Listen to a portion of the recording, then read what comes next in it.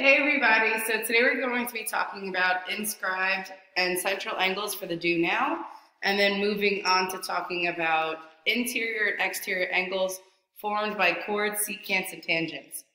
So if you look at the do now, it says in the accompanying diagram, quadrilateral ABCD is inscribed in circle O. So if the measure of arc AB is 132 degrees and the measure of arc BC is 82 degrees, find the measure of angle ADC. So if you look here, the measure of angle ADC actually highlights both arc AB and BC. So what you're going to do is add these two arcs together. So 132 plus 82 is going to equal to 214. And then because you have an inscribed angle here, this angle is actually half the measure of the arc.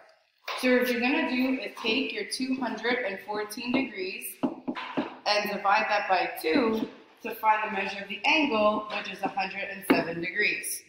So therefore, the measure of angle ADC is equal to 107 degrees. And what you can also do is write the angle into your diagram for further clarification.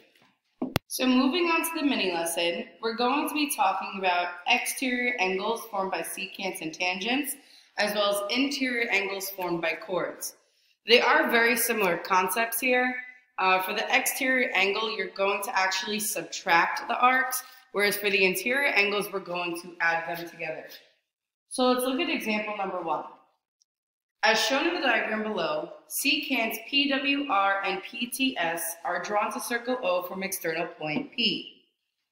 If arc WT is 42 degrees, so as I'm reading it, I'm going to write this into my diagram, and the measure of arc RS is 138 degrees, we are looking for the external angle of RPS. So because it's an external angle here, we are going to take the big arc, subtract the small arc, and then divide it by 2 in order to get our exterior angle. So in this case, angle RPS is going to equal the big arc, which is RS, minus the small arc, which is WT, and then divide that by 2. So we're going to substitute in 138 minus 42 and divide that all by 2. Well, 138 minus 42 is 96, and then 96 divided by 2 is 48 degrees. So in this case, the measure of angle RPS is 48 degrees. Now, looking at the next example, these are your two chords. So instead of subtracting the arcs, we're actually going to add them together. So example 2. In circle A below, chord BC and diameter DAE intersect at F. If the measure of arc CD is 46 degrees, so I'm going to label this here as 46 degrees, and the measure of arc DB is 102, what is the measure of angle CFE?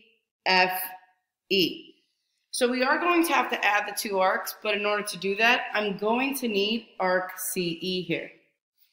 Well, in order to figure this out, I know that DE is a diameter. So because DE is a diameter, it cuts the circle in half. So in order to find the measure of arc CE, what we're going to have to do is take 180 degrees and then subtract 46, which will give us 134 degrees.